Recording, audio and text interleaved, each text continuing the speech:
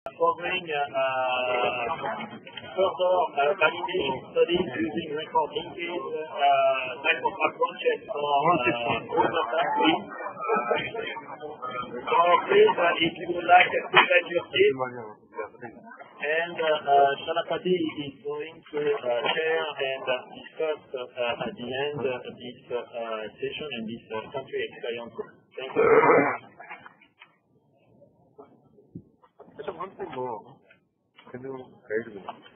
Mr. Abdullah is permanent in Patama. Permanent in India. He is the expert of mine. Can you tell me how can I do that? He is my bachelor.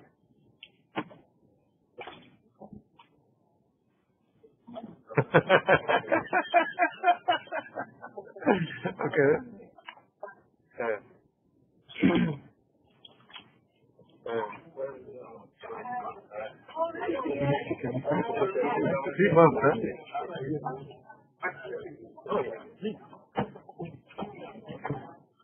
I'm talking so I got the attention.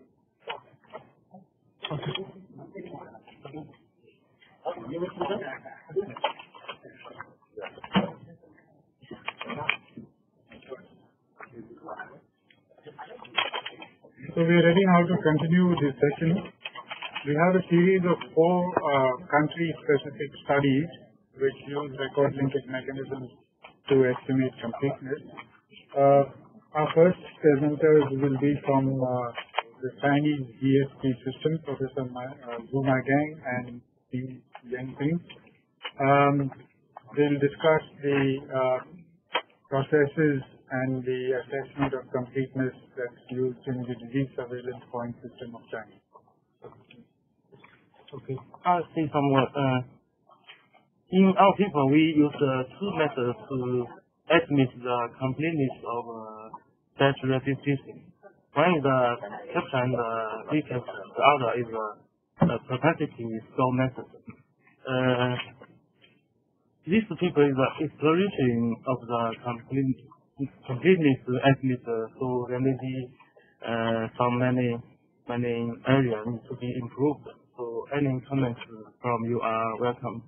And I would like to invite my colleague Dr. Ji-Youn to give the presentation. Thank you, Zhou. And good morning, everybody. I'm an epidemiologist working in Professor Zhou's team in the Division of Batch Registration and Social Death Surveillance in National Center for Chronic Disease Control and Prevention of China CDC. My background is public health and epidemiology. And it's really great to be here to learn so many things from the demographers, from yesterday's presentations and discussions. And as we all know, China is a huge country with 1.3 billion population from our last census in 2010. And yet, there is no nationwide vital registration system yet. And we have a National Statistics Bureau as the official government agency who is responsible for releasing of their total overall cause mortality and life expectancy, and through the census, obviously. And we CDC systematically collected all the cause of death information through our disease surveillance points, as known as DSP system. So for the next 15 minutes or so, I will show our experience with the DSP and the other reporting studies we've been doing to evaluate the completeness of death registration. So firstly, I would like to spend some time talking about the development of DSP, as I believe some of you or most of you may not know or are not that familiar with DSP. So the disease surveillance point system was first, the concept of DSP was initially brought up in 1978, that's almost 40 years ago. And in 1978, there are only 2 pilot counties included in Beijing. And we can see the size of the counties or the districts were gradually expanded from 1990, 80. And one milestone of DSP is in the year 2004, which included 161 points with full population coverage. and in all 31 provinces with 73 million population. And from 2004, the DSP can have the national representativeness. So we can make the mortality rates of all causes with national representativeness. And another big change of the DSP is in the year 2013, when the size expanded further to include 605 surveillance points in all the 31 provinces with 300 million population, which is about 25% of the total population in China. And this, from 2013, this system not only has the national representativeness, but also has some national or provincial representativeness.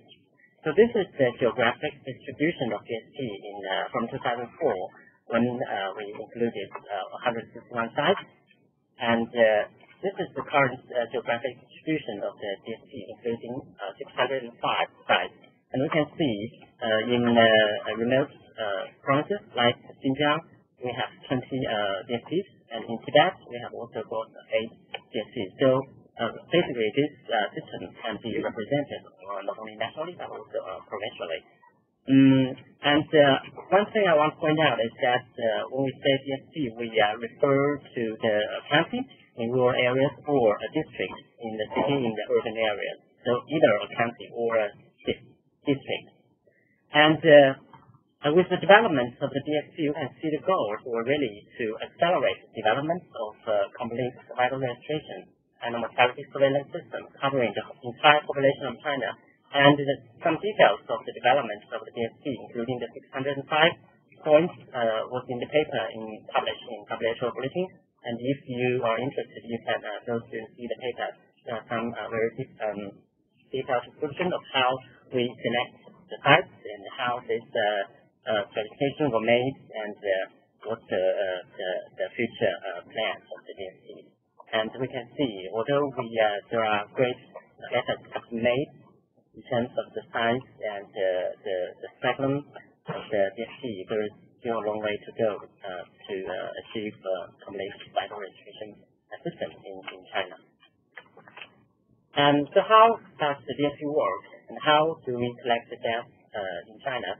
So basically, we have different approaches for death in hospital and death outside of hospital. So this is the workflow for the death, for the detection procedure for death in hospital. So this is quite straightforward. So the doctors will make diagnosis and fill in the death certificate, and then there is a designated staff who is responsible to collect the certificate and do the checking and coding, and then report to our online reporting system. And then this part, the CDC part, so I want to stop here to just highlight the importance of the CDC network we have in China, because the public health system in China is quite different from, I would say, from most of the other countries. But, unlike the US, we only have one CDC with headquarters in Atlanta. We have 4-level CDCs in China. From the top one is from national level, and then down to provincial level CDC, to city level CDC, to county level CDC.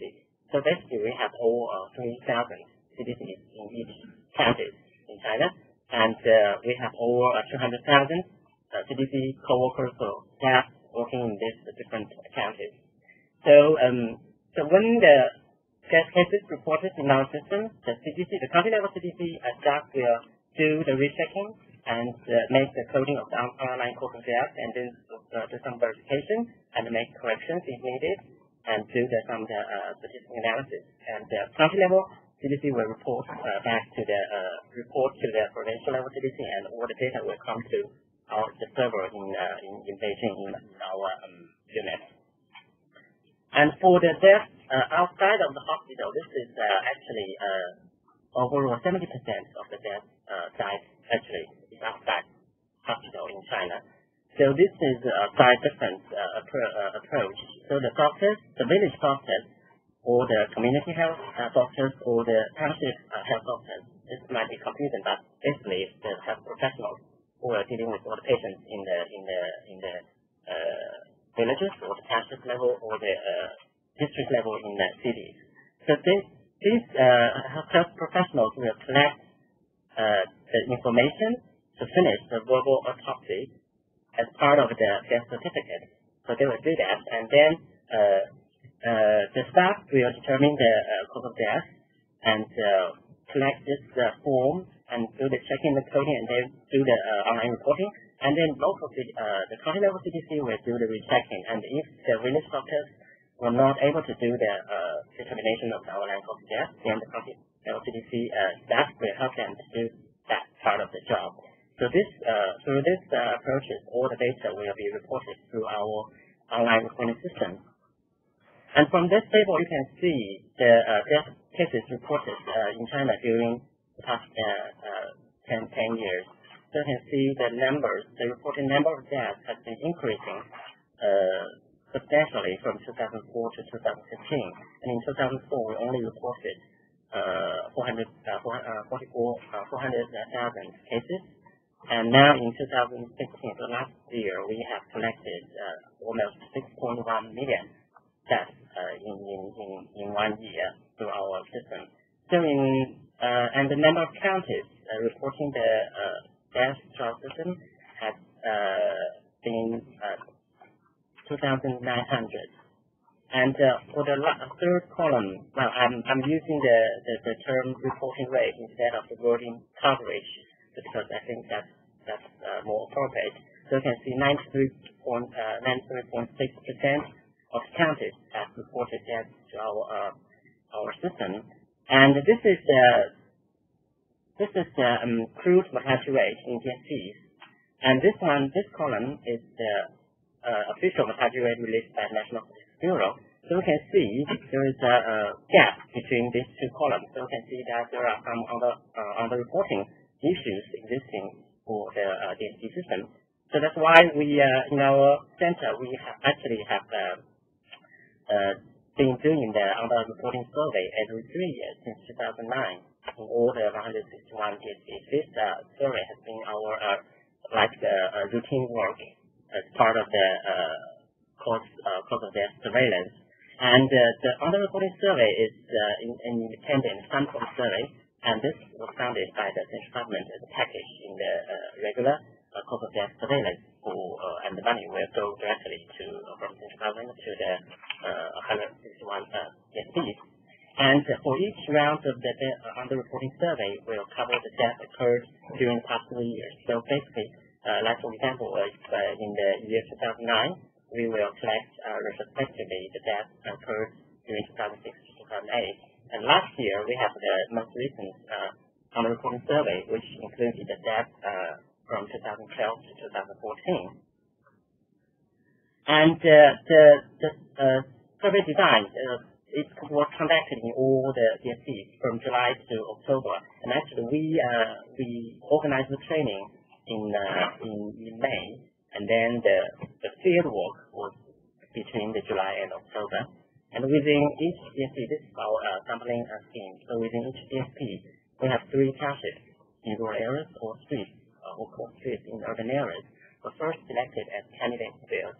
And then from these 3 townships, we finally choose one township or street as the field site if its economic level was similar to the DSP's average, and the population size was level among all the townships or the streets in the DSPs. And if that township or street was chosen as a field, then all the residents in the selected areas were included as the survey population. And so how do we collect the data? So different from the routine surveillance, we first need them to collect a list of diseased people from the focal time period. And this was created for each resident group, and this is the smallest administrative unit within all the villages or communities in the selected areas by recall of the resident leader. So basically the gentleman or the lady who will responsible for the neighborhood will need to recall all the deaths for the past 3 years with the help of they have some deputies, and they need to fill out this form. And the initial list needs to be checked and complemented by data from the other relevant departments including the Public Security Department, Civil Health Department, Family Planning Department, and the Maternal and Child Health Department. And interviewers in each village or community then will approach to those families which reported a death to verify and revise the relevant information on the death record. And for those who didn't report any death, we can approach to their household. And this is the interface of our online system. The under-reporting survey is actually is a module in our routine mortality surveillance system. And when on the year of the field survey, we can make that module activated. And this is the interface of this is the county, the streets selected, and this is the population. They need to fill out the population as the denominator.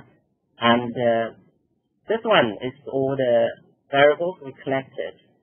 And this is the name of the death, the species of person, and the gender, the age of death, the stage of death, the contact number of the family member, and cause of death and ICD number, and the underlying cause of death, and this national ID number, and the other relevant variables, marital status, education level of the patient, place of death, so either in hospital or outside of hospital, and then the diagnostic unit.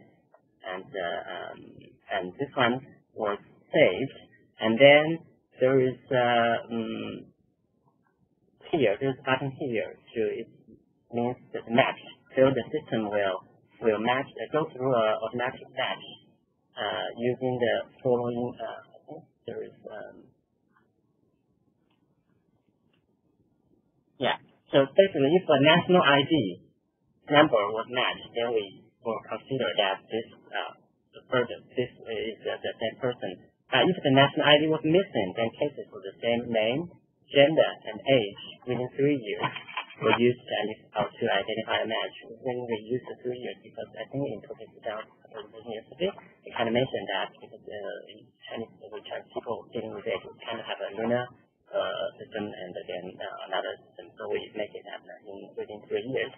And after an initial computer matching process, then all the mismatched cases were checked and verified by further manual checking in the DSP level. So basically, the local people will help us to check whether that's the correct person or not. And in terms of the training, the China CDC will organize a central training for all the provincial level CDCs. And actually, for the last 2 rounds of under-reporting survey, we organized training for the provincial level staff as well as the county level staff. So that's a big group of people to basically get for like 3 days centralized training. And the provincial CDC will organize another training for related staff that comes for district level CDC. And then the third level, the county level or district level CDC will organize training for the interviewers from all the selected townships or streets. So basically, the interviewers will include the county or district level CDC staff, or the township, street, community health center doctors, village doctors who are familiar with the routine death surveillance work.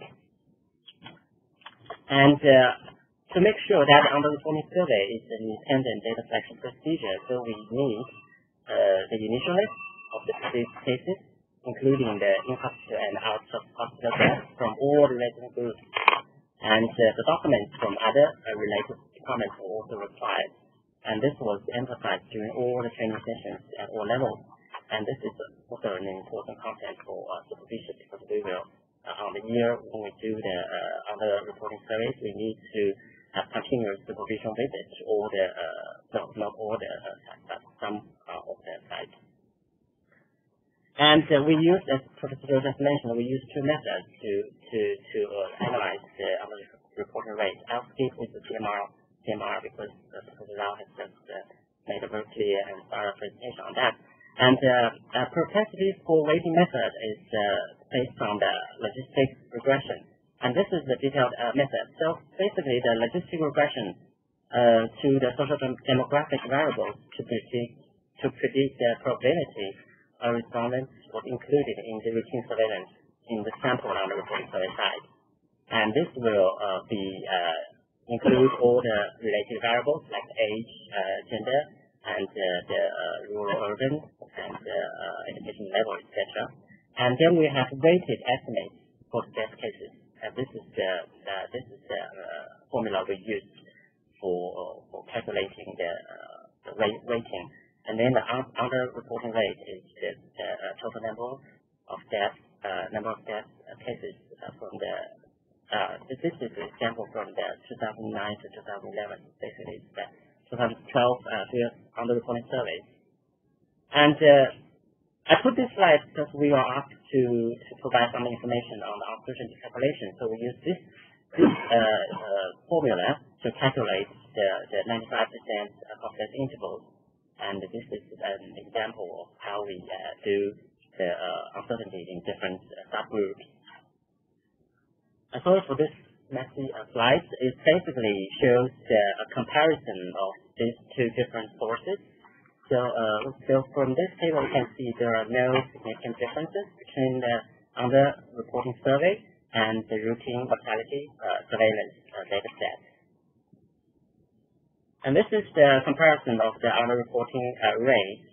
And the first column is crude underreporting rate, and this one is based on the propensity score method, and this one is by the traditional CMR method.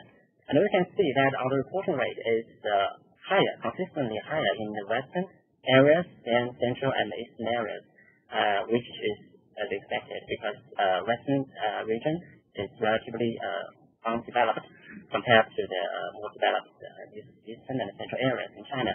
And we have a slightly higher underreporting rate in females than males, and obviously the rural areas have a higher underreporting rate. And as mentioned by the earlier session, the under 5 age group has the highest underreporting rate, and in our case, it's almost 20% of the children under 5 were underreported. And this trend is systematically observed in these two methods. So you can see the total. The last row demonstrates the total, the overall underreporting rate from the crude overall rate is 12.6. And the propensity score is the same actually. So this is more or less the same rate. And I think this is just the summary of the propensity score method. So basically we use the outcome, the underreporting rate as the outcome measure, and as the dependent variable and other related factors as independent variables to build this model. And this method takes account of all the covariants which may affect both the underreporting group and the reporting group, and integrated the information of several major covariants into one propensity score variable. And when we use this method, we should include all the variables which are potentially related to the outcome variables. Like for example, when we do our most recent data underreporting survey in 2015, we found in some provinces we have missing data which will cause some problems. So we really need to make sure that all the variables need to be complete for each individual test cases. And the advantages of propensity score. This propensity score weighting represents the influence of multiple covariants, and it reduces the dimension of covariants and calculates the underreporting rate of each group based on the individual scores. And in the large sample of cases, individuals between the groups could be adjusted using propensity score, making the distribution of covariance between groups equivalent to a zero post randomization.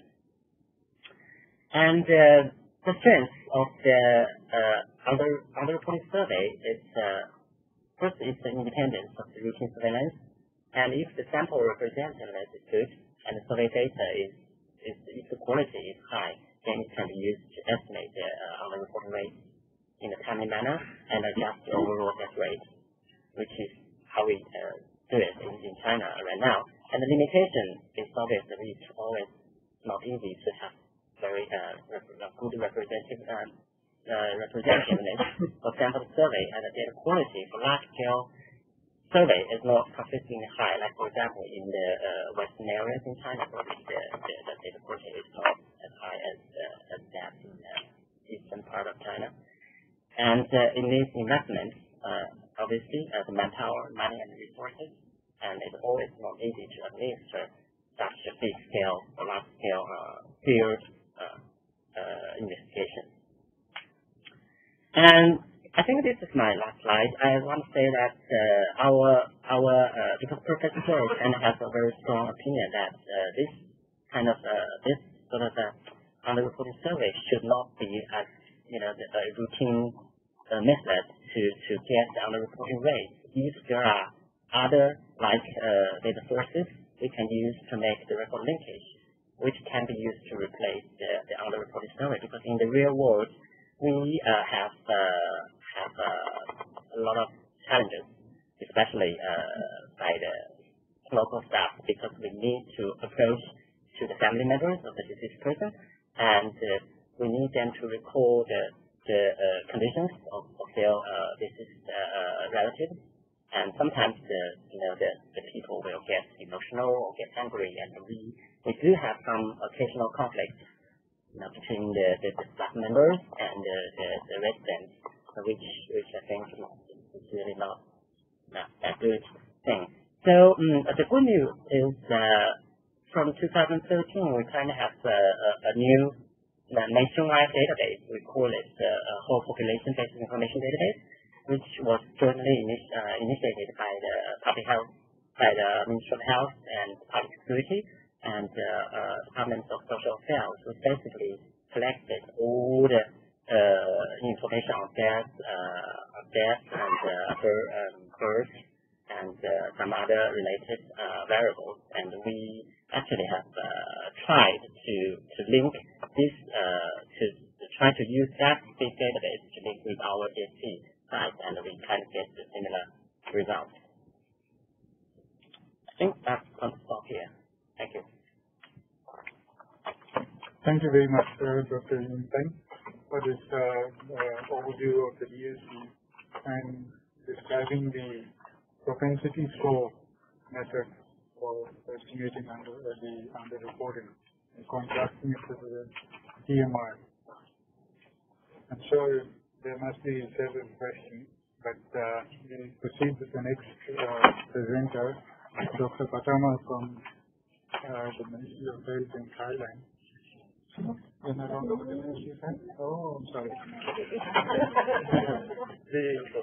Institute of Population and Social Research at the University, Mahidol University. Yeah.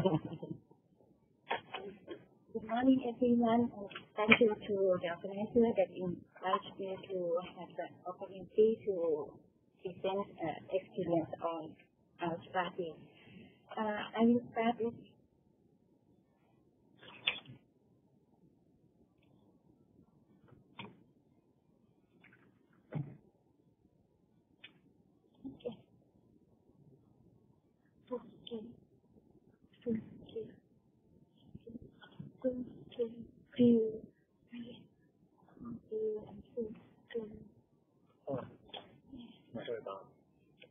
Sorry, because of my slide font in PowerPoint is different from here and cannot present in PowerPoint, so the file is saved in PDF file. In my presentation, I will present brief in Thailand investigation system first, and then method that has been used in Thailand, not from my experience, and then into my experience, and the last one, the lesson learned from those experiences. For serial registration system in Thailand, initiated for about a century ago in 1909.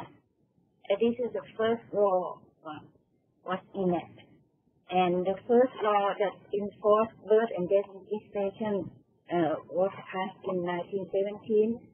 And after that, there are several laws, but all of them were not unified until 1956. The new comprehensive law, which called the Civil Registration Act 2499, was enacted and applicable throughout the country. That is the first law that enforced birth death registration throughout the country.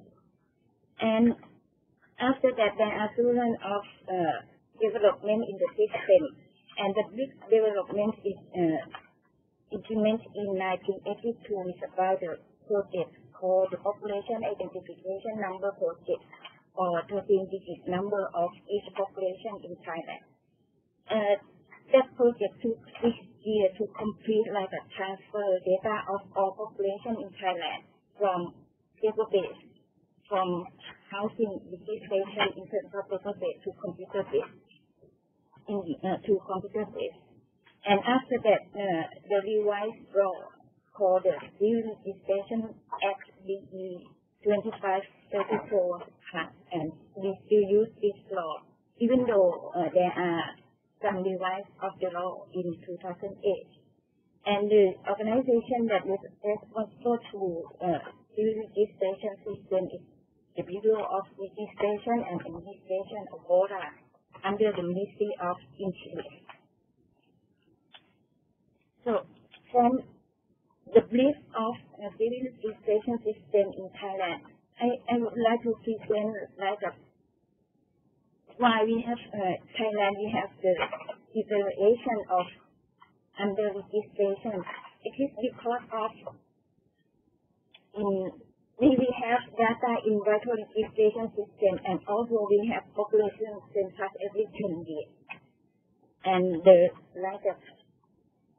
model, I can say that the model of population census is conducted in 1960. That is the first model population census.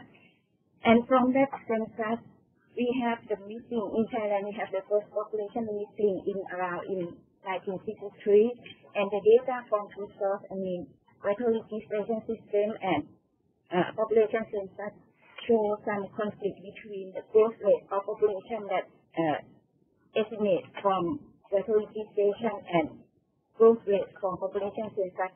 This is the cause of the cabinet asked National Statistical Office to do a survey to find out or figure out the true rate of population growth in that time. And this is the reason why we have the survey of population change in the first survey in 1964 to 1966 to rule out the true rate of population growth and vital rate, birth rate, crude death rate as well. And at that time, and later on, SPC was like a mandate of National Statistics. The survey has been conducted every 10 years in the mid of census interval. The first 3 SPC, like 1964 to 1966, 1974 to 1976, and 1984 to 1986. These 3 surveys, the methodology used to evaluate the completeness of birth and death registration is the dual record system. And the way to match data of birth death records in the SPC, the SPC took 2 years to follow up the sampling, household sampling, 2 years. And the follow-up every 3 months start from the baseline. The first round of baseline data, and then follow up every 3 months. The manual of the matching method at that time is like use the manual matching by using multiple items such as the first name, last name of the baby, or the date, the disease, sex, age, date of birth, or the date of death, date of usual residence, etc. So these are matching keys that used by manual, and standardized containing method was used to estimate the total number of birth and death as well as the completeness of birth and death registration. After that, in SPC 1989, 1991, 1995, 1996, 2005 to 2006, the methodology of evaluation birth, death, and the registration of completeness is change. Instead of using dual record system, the NSO changed the methodology by using only one question in the question and ask whether that birth or death has been registered or not. That's the question. So the direct estimation is from whether birth death events were reported to the register. That's it. And okay, that's from SPC. In Thailand, we also have mixed, but it's not start from the mixed one. We have the first mix in Thailand is mix 3, 4, 5. In each mix, the part or the module of birth registration were asked in mix, and here we can have the evaluation of completeness of birth registration aspect. Besides direct estimation by using dual record or direct question, we also have like academic research using indirect demographic method to evaluate the completeness of birth registration, like in 1980 Jason and Zhou methods were used like use Thailand data census and verification as an example of that method. And again in 2007, GDB SEG and two-state GDB SEG were applied to 1980, 1990, and 2000 Thailand census to reassess the under registration or incomplete estimation of this registration that found in SPC 1995 to 1986, or the duration before AIDS epidemic and after AIDS epidemic. And from the second study, the recommend because of the study show the different result when compared to the SPC, and the suggestion is that Thailand should have further analysis or rule out or improve the system. So all of them is like the evaluation at the national level, and it's the result except in the method. The result from NSO is like an official evaluation of completeness of birth and death registration in Thailand. Now I will present the experience that applies dual record in the different systems. I have 3 experience. The first one, the experience on apply dual record method to the Canberra demographic surveillance system KDSS. This surveillance system is a part is a conduct or operated by Institute for Population and Social Research Maigeng University, and is a part of INDEX network. And here is the size of this surveillance, and in the right hand side is the small circle is the area of the surveillance. It's scattered to the all 13 districts in this province and cover 100 villages of the or village in this province. In this study, myself and Professor Zhou use data from the surveillance system in 4 rounds. Because of KDSS conduct a survey every year at July the 1st, the census date is July the 1st of each year, start from 2000 to 2004, that is a 5-year project. I use data on the first round to the 4th round, data on death record for 4 years. Use this data matching to the death in record in the registration system.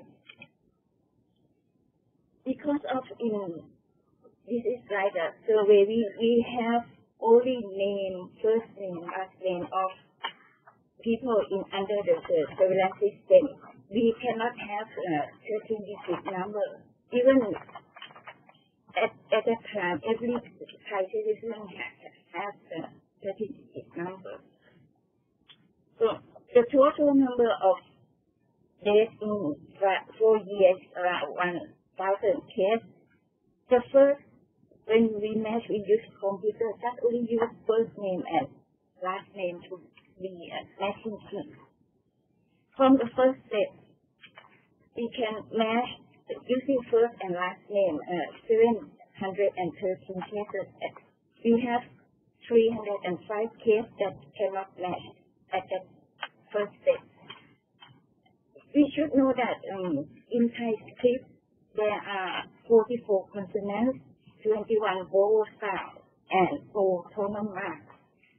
That if the name, because of the name recorded by the respondent and interviewer has write down the name by their understanding.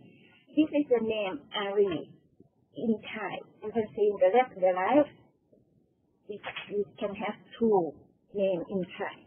Or the second, Lamai. Lamai can spell like this or like that. So this is the same person. Even when written in Thai, you can have the different name. So why we think that the unmatched case in this situation is not because of under-registration, it may be because of the spelling name difference between those records in the surveillance system and those records in the test records in registration.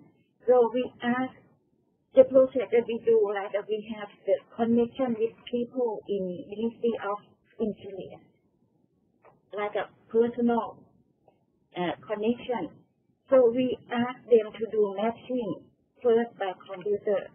Second, we ask them again to provide the print out as a hard copy of all 16,000 days in that province during the year of follow-up. Sent to us, and we do a manual matching by look at one by one, whether the name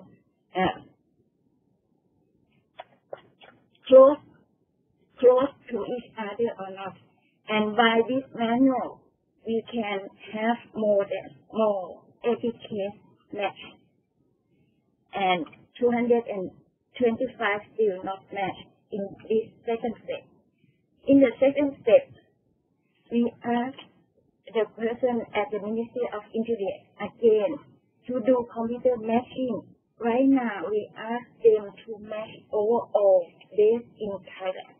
Not only because of the first, I ask them to do matching just only days registered in that province, not cover the 76 provinces.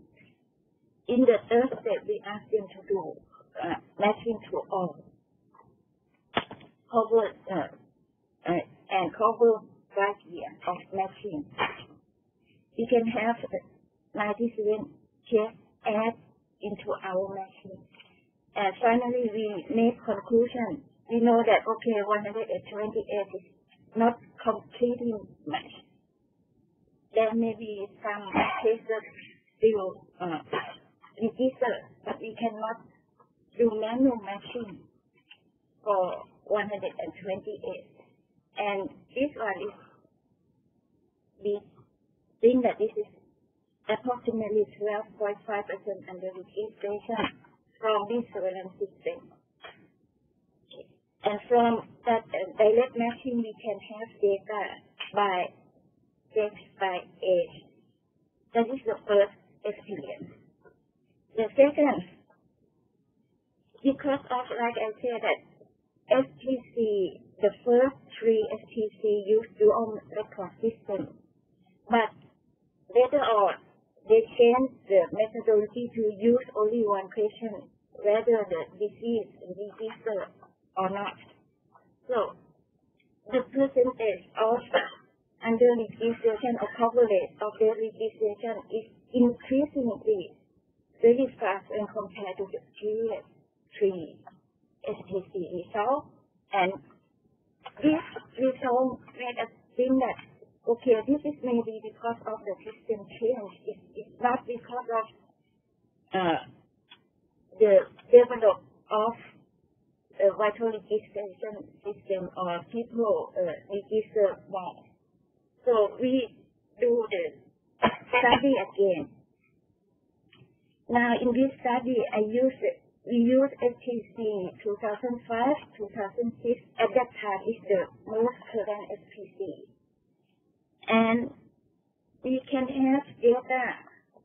I want to say that everything that we do is like a depend on connection. If we don't have any connection with people in NSO, if we don't have connection with people in Ministry of Public Health or even in Ministry of Interior, we cannot get data because of our study is like an academic research.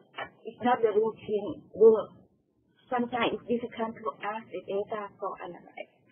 So we have good relationship with NSO, and we request the data for SPC 2005 to 2006.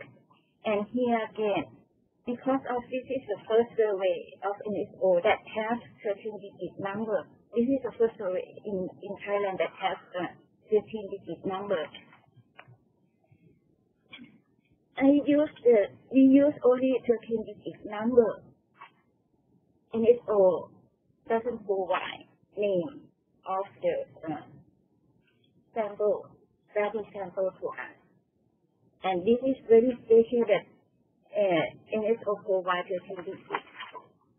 We use 13-digit as the matching key and ask people in Ministry of Public Health. It's not Ministry of Interior.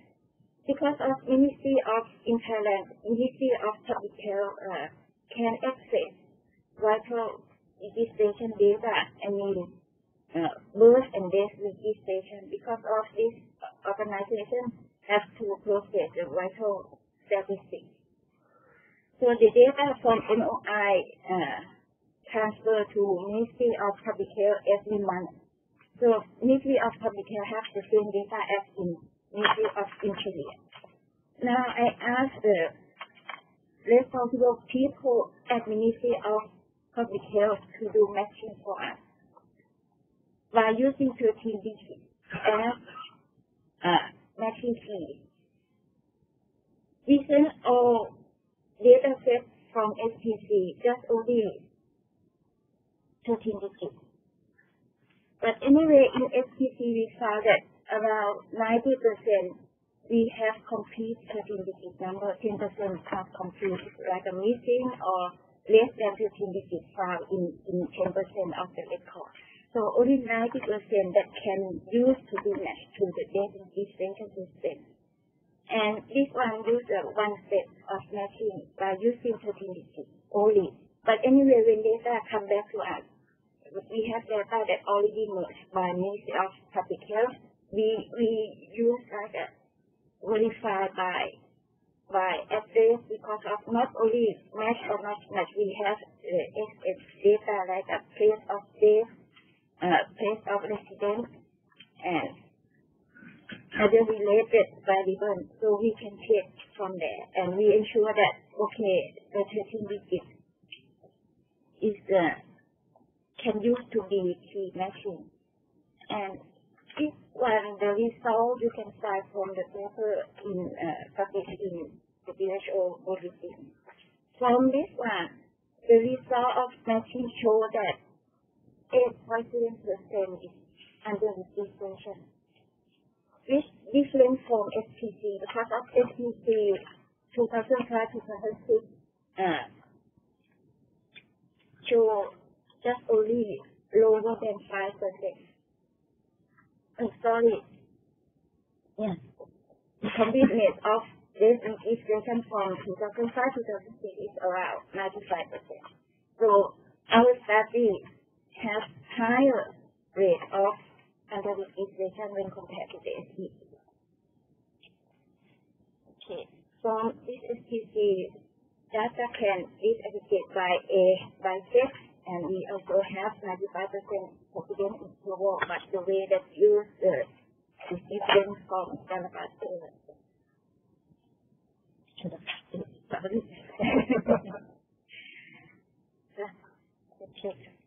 So the third experience, but this one is from only my experience, and the data is not public yet, but just only present in Thai population conference 3 years ago. This one I try to use the same methodology, but now I change the data source from SCC or the KDSF data to be using the universal corporate scheme data.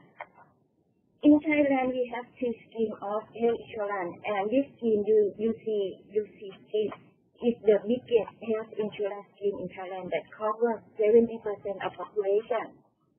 So I think that this one is the big data that in this insurance scheme, we can have all information of health, the treatment, and the result of the treatment, whether the inpatient, because of each hospital have to send the data of in-hospital under the UC scheme to the National Health Security Office, which is responsible for this data set.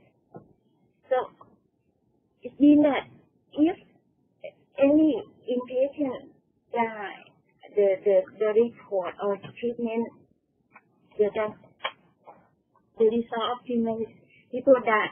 So we can have data of death from the UC system. And also in the UC system, people will have, in the UC, we use 13 digits as identifier of people in the UC. So data from this system can use to match with the vital registration system as well. Again, because of we are academic, we don't have data in our own hand. So we have to replace data through this organization. It's very difficult in Thailand to access data.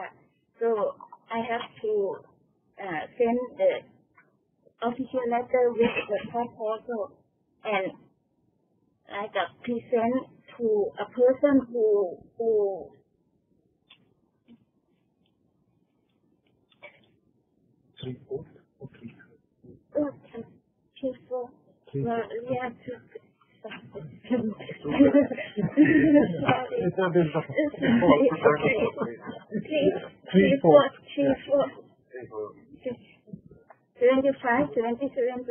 coverage of the UC system. Okay, so I have to send the official letter and contact with the person like the assistant of general secretary of that office to tell her that why I want to study from that sort of data. Okay, after she allowed me to use data, I cannot access the data. She sent a responsible person to do matching for us. Because of both data, I mean inpatient data and vital registration data, this organization has moved. So I have to tell the responsible person to do matching for us by using 13 digits. I have to sit closely to her for more than 3 times. The first she did and send me back in the long machine, and I sit near her the whole day to make her understanding what the purpose of machine. So here, this is the data that I will get from this one. But anyway, from this source of data, it shows that around 95%. This is a registration of death in this source UC scheme. And the data can disaggregate by age, by sex, as well as aggregate by region. Because of this data is very big, and also age split by age, by sex, by region as well. So this is why I will say that the third study is not overall data. It can reflect only in patients or death in hospital, which in Thailand, just only 30% die in hospital, 70% die outside at home or anywhere outside hospital. So this is just only one part, and it shows that 5% under registration. If we can cross to the previous study, it shows around 10%. That is the overall under registration. It means that 70% of death outside hospital, the percent completeness may be higher than 10% in Thailand. So that is that in Thailand we have to further analyze or do research on the completeness of death outside hospital, separately, not covered into the SPC. So the lesson learned from 3 studies, I can say that, there are several factors that affect to the success or the failure of these 3 studies. We need close collaboration among responsible organizations, like the first SPC in Thailand, 3 organizations, NSO, NOPS, and NOI. This very close collaboration to collect data, and that is the first and the last collaboration to do evaluate on identification of birth and death. But after that, NSO is like alone to evaluate the completeness. It is highly cooperative between responsible organizations and researchers, like that we do in 3 experience, like that. If we don't have any connection, I think that we cannot do all of them. The knowledge and skill of responsible officers should be good enough. If we don't know, we have to train or explain until they understand what we want to do. And the different testing and different means can use to perform cross-matching. I mean that, all of them we use to all records, but the way that we access the data matching, we use a different method. And this method is still practical, but require proper assessment, depend on context of any country. And if we have more than 2 or several sources of data, parallel study should be done. So my recommendation is that if the visual record system is still useful, especially in countries where further source of vital data exists, like in Thailand, you should not overlook this method.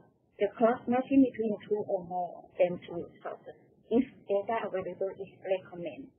And in Thailand, I think that the research on evaluation of completeness of vital registration at subnational level, I mean like a provincial level, should be taken for consideration because of the MOPS developed a system of family folder to collect records of individual health as health services at household level.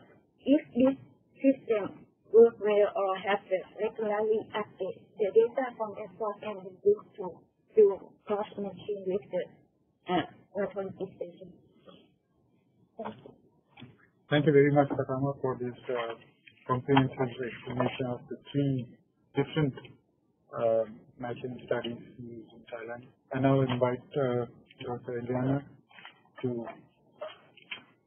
tell us about the experience with record linkage validation studies in Brazil.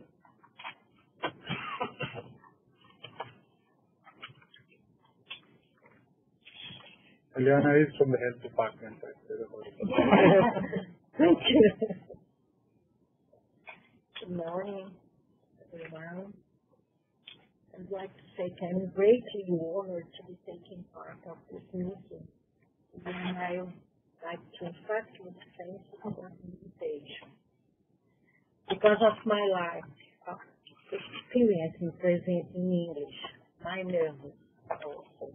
Please excuse me for reading out this presentation with my Portuguese accent, in which I will cover the use of the linkage of only one of the health databases in Brazil, in the university, in the service, as well as the lessons learned.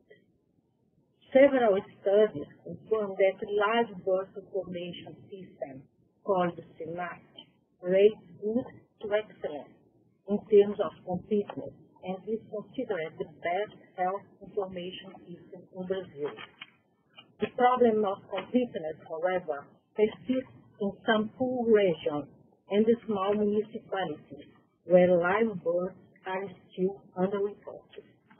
It is precisely in the case of the small towns for which estimates are of limited application that data linkage could greatly support health professionals in their qualification of data on live births. Despite of the low proportion of their missing from the mortality system in the country as a whole, problems with the data collection and flow can still be detected, especially when considering certain disaggregated levels. The quality of information mortality is worse in small towns, in the poorest regions of the country, for stillbirth, and among the more vulnerable population, including women, elderly, the economically deprived, and the Afro-descendants. This lack of information requires the use of correction factors. In addition to technical limitations inherent to the estimate, especially in territorial units with small populations, these techniques do not allow us to correct the cause of death, for example. The Brazilian Ministry of Health has proposed a number of actions to address these issues. Active search of cases of death was encouraged, especially in the North and Northeast, where, for religious or cultural reasons, children under 1 year of age are sometimes illegally buried in backyards. Another important proposal was the creation of the Committee of Child, Perinatal, and Maternal Mortality, which seeks to tally the actual number of maternal and child deaths so as to reduce them by investigating death in terms of cause of death and avoidability. The Ministry of Health also made the data records in the format of a tabulated tool called Tabnet, freely available on the Internet to anyone seeking to find information on live birth, death, and morbidity. The disclosure of this data by municipality enables users to detect problems at local level and increases accountability in the face of the wider civil society. The incidence and prevalence of communicable disease, chronic non-communicable disease, maternal and perinatal conditions, as well as violent death among young men are high all over the country, but their relative importance depends on the epidemiological profile on the macro and micro regions considered. Given that the proportion of ill-defined death is a problem in a reported causes of death in almost every region. Given that the proportion of ill-defined death is a problem in reported cause of death in almost every region, the Federal Council of Medicine and the Ministry of Health have been warning doctors about the need to fill the death declaration completely and reliably. Verbal autopsies are also proposed whenever the cause of death remains ill-defined. A decrease in the ratio of ill-defined or death has been detected in the last years, especially in the north. The Ministry of Health estimates linkage of data without providing guidance regarding the technique. Local managers at the local level need valid and timely information to trigger surveillance and program action and to evaluate the health service offered. This is one of the main reasons why they use multiple sources of data to calculate, for example, the number of live births, deaths, and cause of death using techniques such as capture, recapture, and linkage.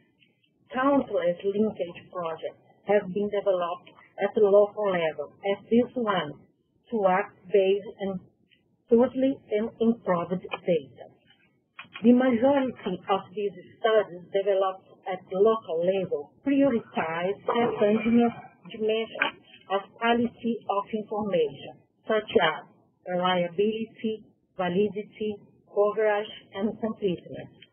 The majority of linkage projects developed by the municipal health service aimed at improving the quality data, using deterministic linkage of the all or nothing kind. All or nothing means absolute agreement between all alphanumeric characters in the key match. The sensitivity and the specificity of the results are rarely evaluated, but the authors show high levels of satisfaction with the possibility for improving information, sometimes greatly using a method that is easy and low cost. We can say that the most important results of these local level studies are: they evaluate the quality of information in each system and propose measures to improve them.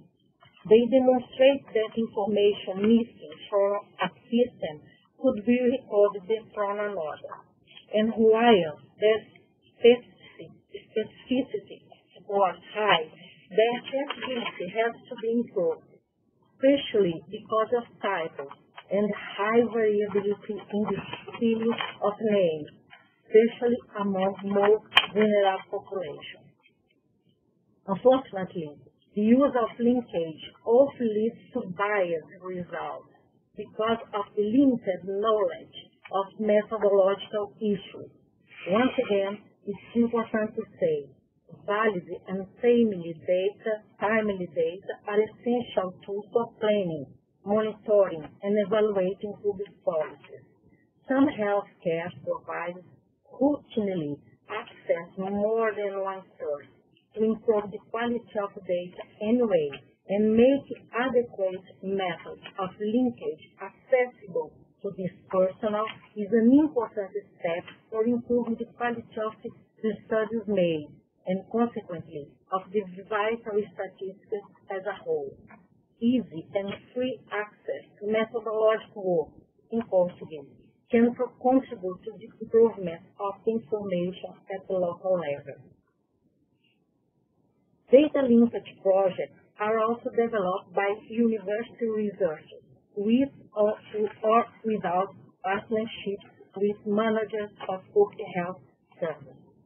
Because of these studies are more often published in peer-reviewed journals than those carried out for local use, they are more readily accessible and quantifiable, and thus serve as a basis for my review on the experience of record linkage validation studies in Brazil.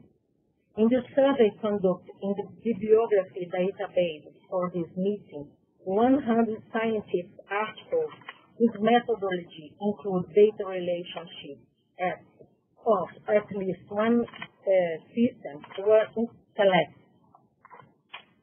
Between 1974 and 2000, mortality data were linked to data from medical records to perform cross-sectional studies. Two deterministic linkages between live birth and mortality databases were made in cohort studies evaluating risk factors for death in the early 1990s. Information on the quality of the linkage is virtually absent. Manual review of pairs is not mentioned. During this period, the main concern was with the quality of information, and medical records were widely used to validate the system study.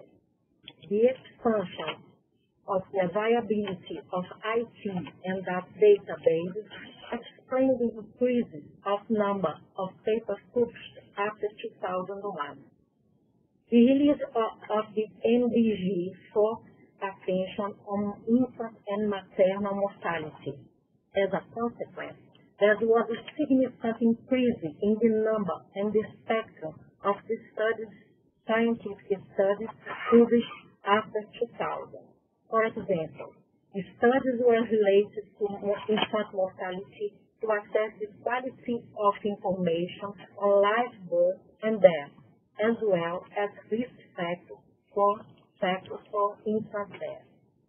6 studies were about maternal mortality, and a new correction factor for the underreporting of death was proposed. Methodological and review studies mainly devote themselves to probabilistic linkage. The period also marks the development and release of a program named HappyLink, the first software for probabilistic linkage in Brazil, then free and now open source and fully documented in Portuguese. In summary, the use of record linkage has considerably increased in Brazil since 2000. The majority of studies uses deterministic linkage with a cross-sectional design and for epidemiological purposes, focusing on the issue of infant mortality. There is little information on the percentage of true deaths found and on manual review processes after matching. Publications with methodological purposes and critical evaluations of probabilistic linkage are more abundant and available in Portuguese. The possibility of using HackLink software without cost boosted the use of the methodology in Brazil. Most work undertaken in Brazil using probabilistic linkage follows steps such as standardization, blocking, pairing, decision rules, and manual review. The rules that govern the linkage and accurate measures are more clearly stated in the articles that employ probabilistic relationships than in those that use deterministic linkage. Data linkage proved to be possible, viable, feasible, and useful in Brazil.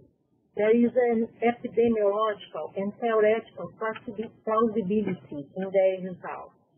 More widespread recognition of this methodology would certainly improve health surveillance. While low accuracy is often ascribed to the quality of the information contained in the database, there is a relatively little reflection on the linkage process itself. Proceedings from Brazil scientific conferences show that deterministic approaches are more common in the management instance of the public health system in Brazil. This appears to be the case because it is an easier method to perform, which doesn't require high-performance computers. I believe that official papers on deterministic linkage methodology could be of great value or public health professionals so they could perform deterministic linkage studies more critically. Adequate use of linkage methodology needs to be disseminated with the health staff, with professional training, inclusion of epidemiology and statistics in the health team, and investment in IT. Dissemination of appropriate data linkage methodologies must be one of the objectives in the proposals of creating linkage data centers in the future. The use of a sample of links whose status is determined by manual review could also be used in an attempt to determine a gold standard. Some systems, however, remain understudied, and the uneven distribution of research among the Brazilian regions confirm the need to establish a systematic assessment of all Brazilian information systems.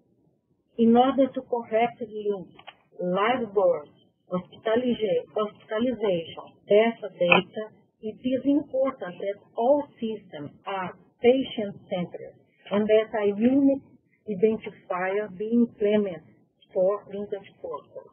The society, public managers, and scientists must discuss the privacy concern thoroughly. I hope that by being present here, I can represent the thousands of public servants involved in maintaining the health network in Brazil and whose work is piecemeal, silent, and often overlooked, but whose dedication is essential for improving the quality of vital statistics in Brazil.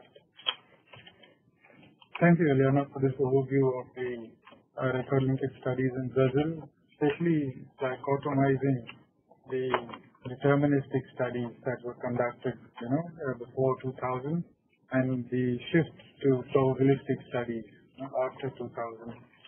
We probably might have a few comments about, the VecLink software that has been developed and other issues, but we'll do that after the last presentation of this session, where we will have Ji-Youn from the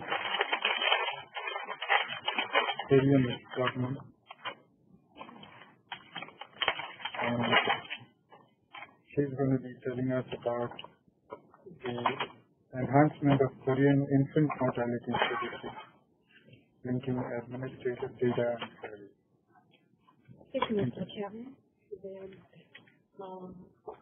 My name is Ji-Youn from the Statistics Korea, and my colleague Dr. Wang and I am very glad to be here.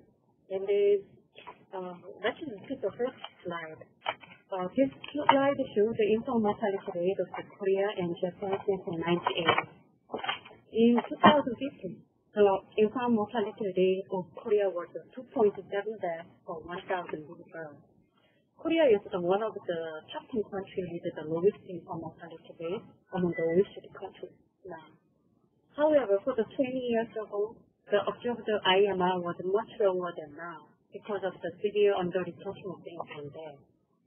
For the 1983 to 1998 period, infant death registration was thought to be only a half of all deaths completed. Since the 1990s, more attention has been focused on improving the coverage of infant mortality statistics and then make them more useful. In this presentation, we briefly introduce the civil registration and vital statistics of Korea, and then next we directly estimate the completeness of birth and death registration.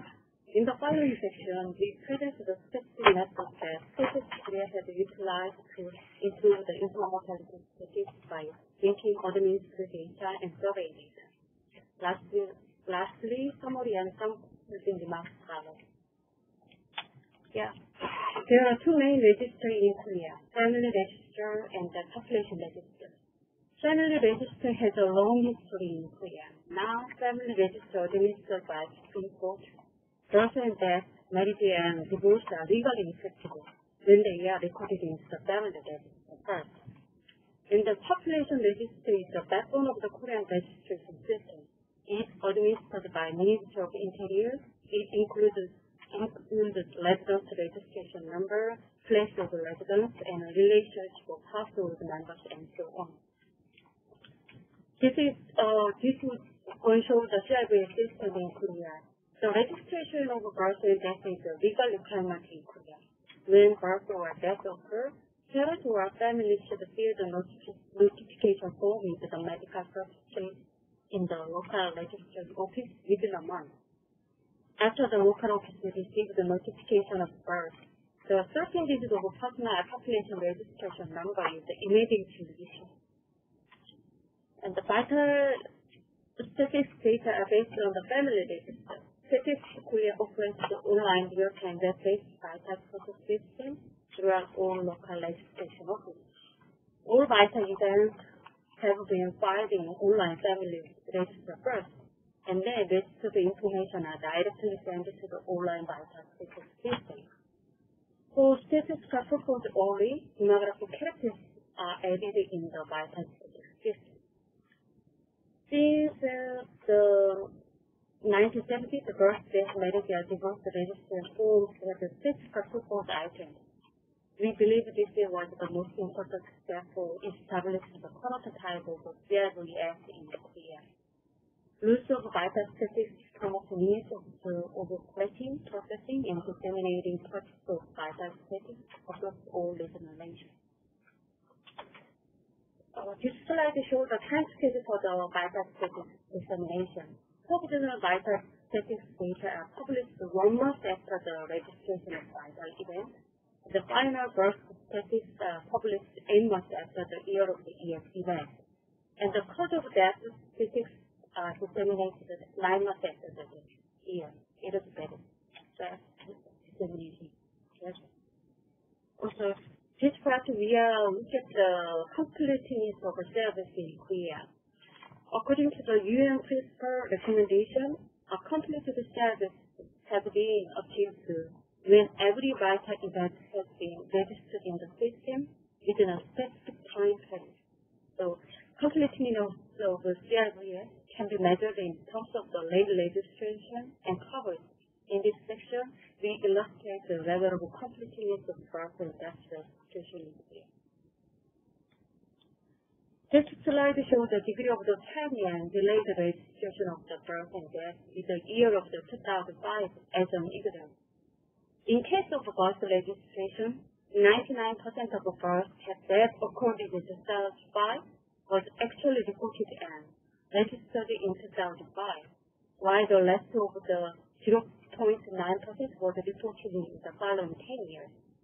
The proportion of the delayed registration is even smaller for the death.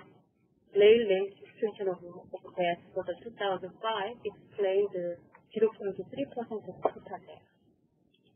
Although the late registration rate of vital event is quite low, statistically has been monitored the extent of late registration to ensure that it is decreasing. Because the registration of death is a legal requirement in Korea, and the coverage of death is quite minimal. But estimated coverage of death registry was 99.8% for all deaths in 2015.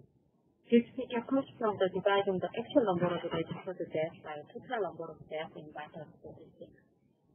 However, Freitas and infant deaths are reported less accurately than other deaths. In this part, we are going to closely look at the recording process to improve the information. Since the late 1990s, more attention has been drawn for improving the coverage of infant mortality statistics and making them more useful. Statistics Korea used the two unique sources of the data statistics, complement the routine infant mortality statistics using civil registration system.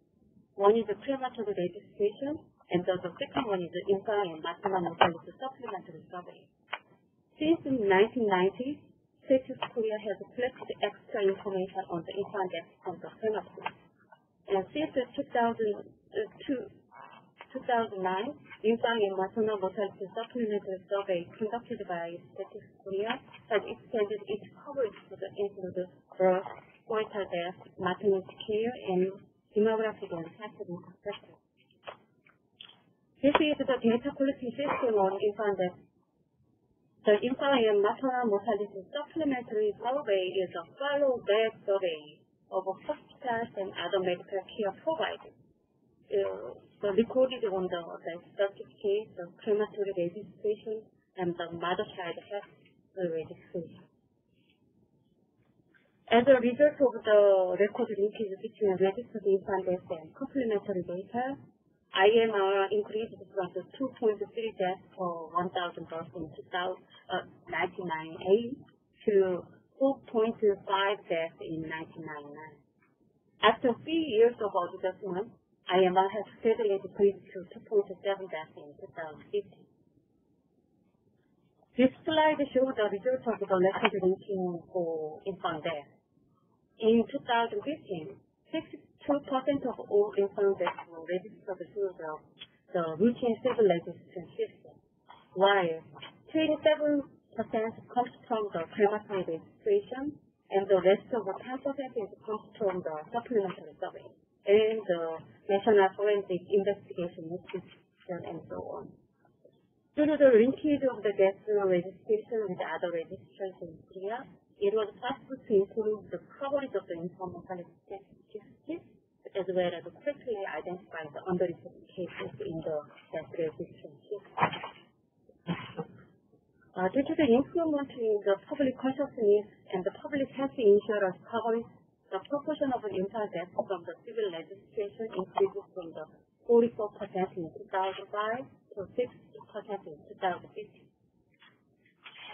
One of the results of the improvement in infant mortality statistics is the increased completeness of birth registration. Now we have extra information about birth from the infant death statistics.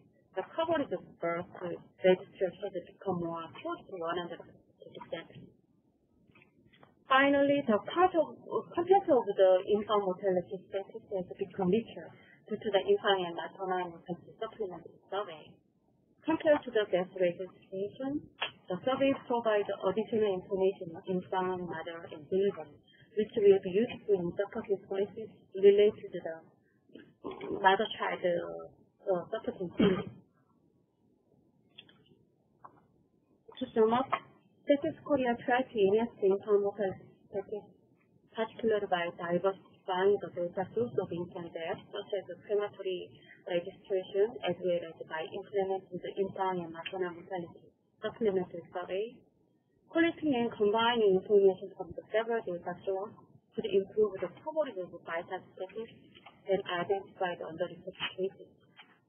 Linking the administrative data and surveys has contributed to the enhancement of the vital statistics, such as the infant mortality and the birth statistics too. It also brought the richness to the data by addressing the additional information which are not available in the routine civil registration. Thank you. So thank you, Ji-Youn, for describing the record linkage practices in Korea for measuring infant mortality. And I think there's always scope for improvement, right? Not only in improving the quality of data, but also in lowering mortality rates. So it's a very illustrative example of good public health and clinical practice. Anyway, we've got about 25 minutes or so to wrap up the session. I'll start with a few comments about the 4 presentations that we had, and then we'll have a more general discussion about everything. So to start with, the evaluation of the Chinese GST using the 3-yearly, completeness surveys that are conducted.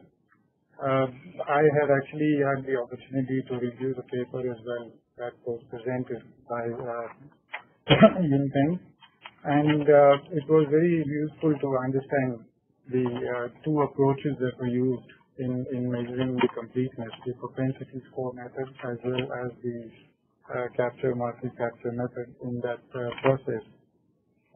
What would be of use is also to understand that the sampling design of the underreporting survey, is something that would have been better explained. It was not very clear, I think, from the paper as well as from the presentation as to how the economic level was used, as a method for stratifying and selecting the sample. For example, how do you determine the economic level of a street, within an urban setting? I'm sure there may be some, other parameters that are available within the Chinese, information systems for making such, selections and decisions. Another important issue was the actual sample that was there in the underreporting survey in terms of the number of households that were included or the total population that was, covered in the underreporting survey from where you picked out the deaths. And the third important issue was about the issue of independence between the two systems. I think it's important to know whether in preparing the list of events in each of the selected areas where the underreporting survey was conducted, were the village doctors or the local health person who are involved in the routine system also part of the team that was used to identify the deaths? I do understand that they were employed in doing the verification and going out to the household, which itself, tends to muddy the waters as far as independence is concerned, because they were part of the routine system as well. But it's important to know whether they were part of the team that also put together the events. And then in that case, how is it that they would report events in one source but not in another? Is a question. But on the whole, I think the most encouraging piece of the presentation from the Chinese DSC was the intention to move to the national population database as a source for conducting the record linkage and measuring the completeness, and thereby doing away with the need of having to mount these surveys and then have all these troublesome questions from chairmen who have nothing better to do. So that's a really encouraging step, having a robust alternative data source which can be used, and I think that's what we also came to know from Patama's presentation in terms of Thailand also having a population database or what we call the family folder, which would be the preferred, secondary data source to link records from, with the vital registration system, and thereby not having to, rely on the SPC to provide an alternate source, or try to extrapolate from the underreporting that is found in say HDSS sites like Kanchanaburi and extrapolating that for the whole country, or measuring underreporting in the hospital beds from the UHC system, and again trying to figure out how to use that information along with other sources to estimate undermortality for the whole country. There are a few methodological issues in the underreporting survey as well. Okay, I'd like to know that when the underreporting survey in the SPC asks about whether the death was registered, were the households also asked to show a copy of the certificate? because that's an important, as far as I remember, I think that was part of the question. Yes. The listener has to show, but it's not all households that can show that document. But here in Thailand, it is known that there are two states of register birth and death. Birth and death occur in the hospital. The relative being received as a medical registration document, and from this document, the relative has to bring this document to the register office to register birth and death. Once register birth and death, or birth, once birth was registered, automatically certificate in. But sometimes, either in the first STC, when we do matching, we have the expectation to ask about why people didn't register birth, and they say that, like the document that they have, they understand that this is the death certification, even though it is just medical notification, or even from the case man, I don't know how to call it, but if the death outside hospital, the relate case man will issue this document, and the relative has to bring this document to the person at the office, register office. So people may understand that this document that they have is a birth or death certificate, but it's not. So, I mean, those are the critical issues, in understanding to what extent we can use information from the single question or a couple of questions around registration in a survey as proof for determining whether the death was actually registered or not.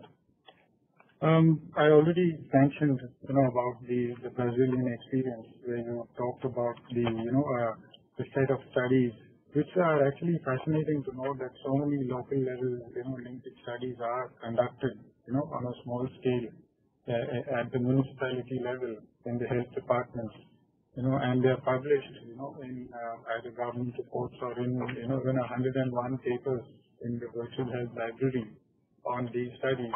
It would have been useful to know some of the more technical details, of the linkage and the results of the findings. But nevertheless, the fact that, they were all deterministic, and mostly manual. And now the shift into the probabilistic, sphere of measuring, of record linkage. And if we are able to get some more information about the REST-link, software and the probabilistic, approach that is applied, and the guidelines, etc., for applying and weighting, the variables which are used in the probabilistic linkage would be useful. And finally, the Korean presentation about the use of, independent surveys and linking the information. I did understand from the presentation that, the registration number was an important linking variable. And at some stage, it would be useful to know that for infant deaths, and especially many infants die within a few hours, of birth, as to what's the mechanism for generating a registration number, for a live birth that dies, within a few hours. It's a very efficient, process, or it's probably all done at the time of, registering the infant death itself. But having that variable, even for an infant death, which is or a death that has a registration number, at that very early stage, is very, what shall I say, useful and, efficient mechanism, process of administration. So with that, I think I have said what I thought was found. Does anybody have any, comments or questions to the four presenters, methodological or Patama, thank you for the presentation. You mentioned several times a 13-digit number, ID number. The last mention, you said encrypted number. So again, you have ID numbers, and sometimes in some situations, for some reason, they're encrypted. Could you say in what situations and why? Just only in the master day. Because I cannot do matching by myself, and I ask the responsible person to do that. Even the responsible person can do matching. The data that she receives is from the IT unit. The IT person encrypts her digits and send data to her, and she is a person to do matching for me. So it has to do with maintaining confidentiality. Right. Thank you. Anyone else? There's someone from the corner there. Yes. Yeah.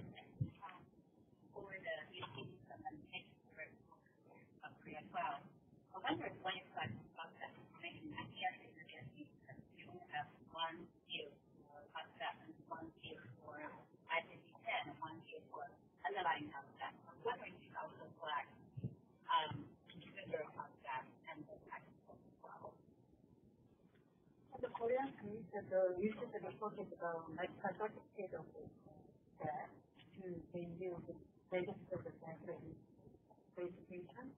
And then also, I think usually the death certificate is not a good quality to follow the WHO guideline rules. So we collect many different organizations, such as the National Health Insurance, and we also working with the cancer registry data, and then we also working with the military and the police information, all the data together, and then we have a qualified folder to the code of that code, and then they are looking at all the information together based on the medical. If the medical certificate is write down write down the correctly, we follow the diagram working for the document. But the usually medical doctor write down the certificate over there. It is not a very more information over there because of that. Where they need to follow the WHO. So in this case, we review all the things together and then extend everything to follow the WHO. We did the president. Yeah, we fully passed that. Yes. We hold it. Yeah, I participated. And we had standard certificate, which is all the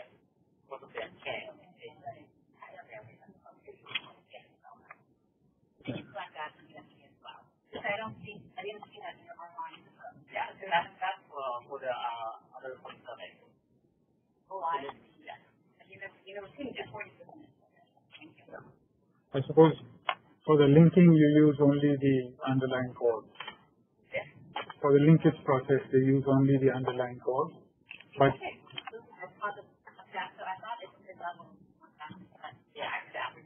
Use that as the variable to think. okay. Yeah, I remember.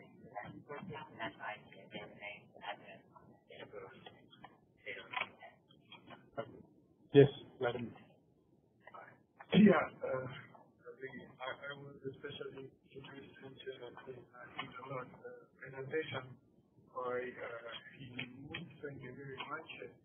Because during the last maybe 5 years, 4 years for sure, we have been trying to include South Korea to incorporate into the human mortality database.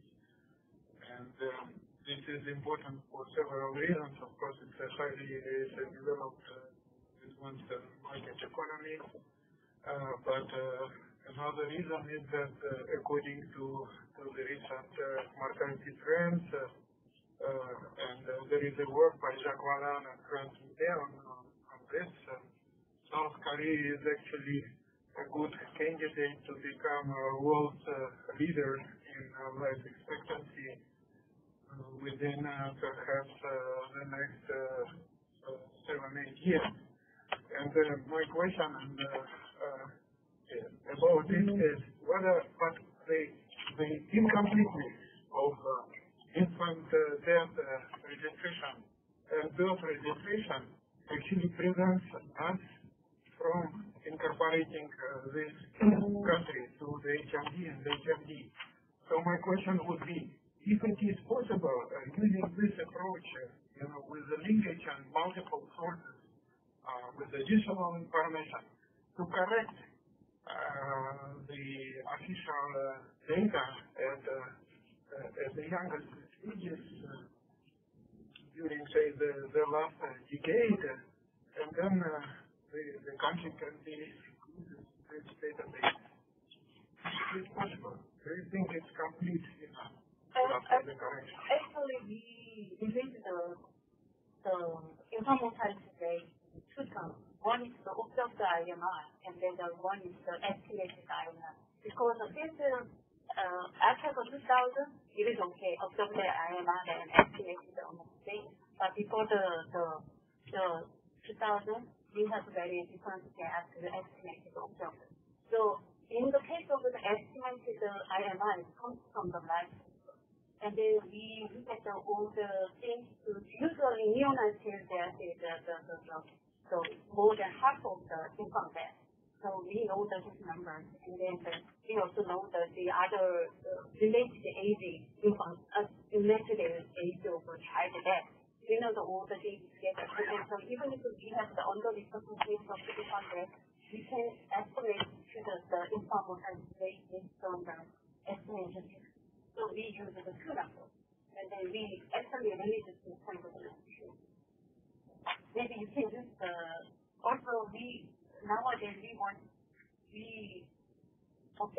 going to update the life table numbers for the since the 1970s, because for a long time ago we only used the life table for the only 5 years interval, and then getting another yearly progress. Nowadays we estimate it's kind of a best projection, and then we make the life table more useful for using the study of mortality. Thank you. I don't know whether I'm wrong. I kind of mentioned that for the household, even source and gas is like 2%, then on the reporting survey,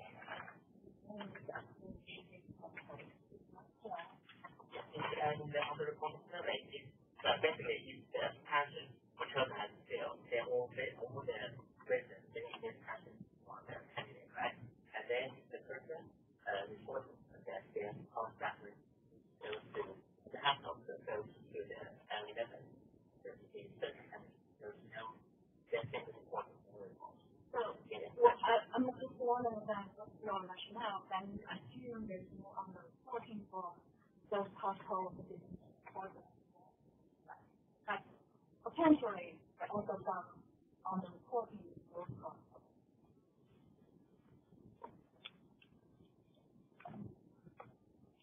I suppose those would be captured under the dates that are being missed by both sources.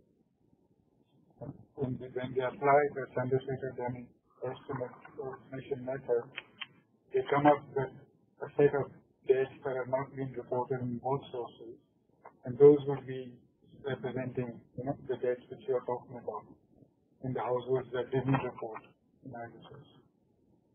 That's my way of looking at it. But according to my in China, we have some residential communities, and at the urban section and the village, some residential, they have knowledge about this village or some live group or some live block have some text. So when the two members come to their village, and they will be to the household. But something I also sending a single call. That how you go to this come to the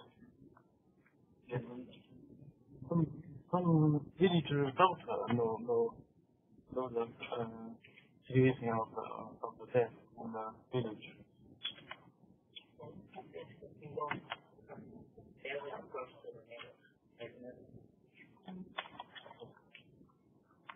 Yes. I'll add to your comment. I think in the case of PNC, we're talking about a same method independent. But in this case, it's actually more than the DFT in the system and the quality setting, setting are highly correlated. How have you put so the result, the essentially an upper limit of your essential reporting, and that kind of I don't know whether there is a way to better have that.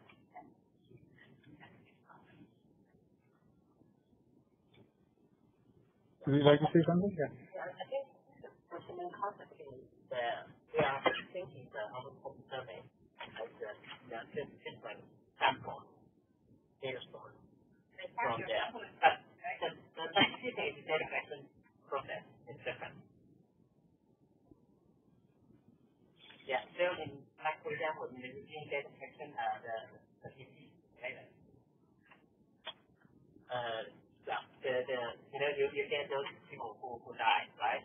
And then for this sample data, we can from use a different approach, get all the list of all the deaths, and then compare with same sample population, which will obtain from our routine procedure.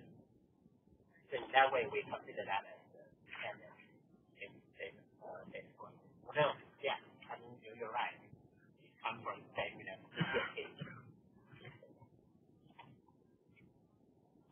Yes, Ramesh. Yeah, so I wanted to thank Eliane for sharing this very important experience from Brazil. I think there's obviously a lot of lessons learned here, which I think many people around the world can benefit from the work, a large amount of work done in Brazil, specifically in terms of moving from, sort of manual, sort of classical matching methods to probabilistic-based methods. And so I was curious whether you could kind of share a little bit more in terms of, like the sort of technical and practical move from, deterministic-based matching to probabilistic matching, because I think this is, it's a non-trivial move, right? And so I'm wondering several things. For example, have you moved to, a fully automated probabilistic-based matching, or is it, semi-automated probabilistic matching, and are you able to use some of the hand-matched data from previous years, previous studies to train, the matching process in current and future studies? And so I'm just sort of wondering a lot about, how you implemented this move, and what some of the kind of challenges and solutions that you guys developed within the cross.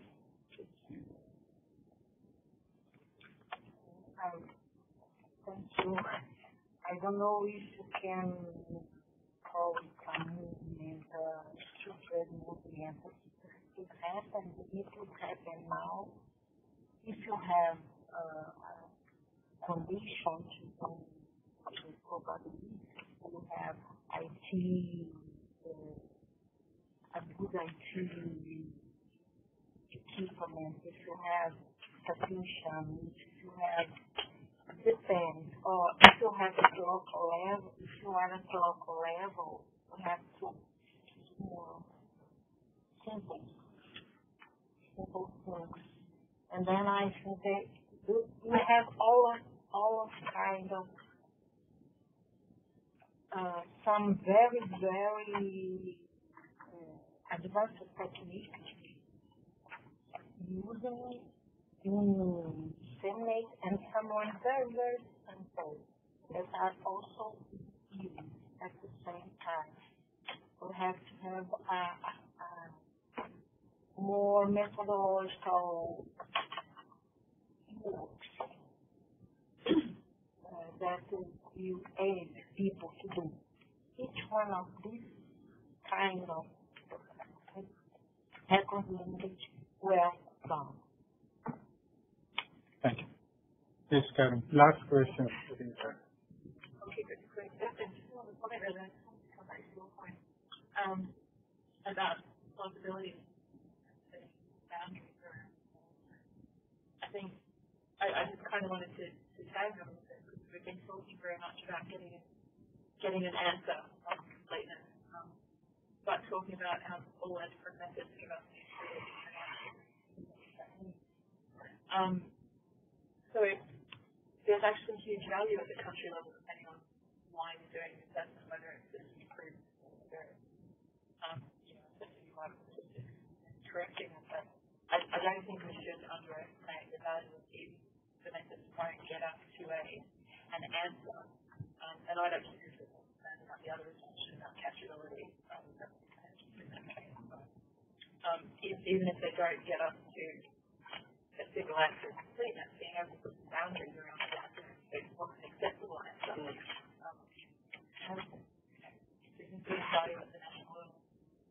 Yeah, so some attempt to measure completeness is better than doing nothing.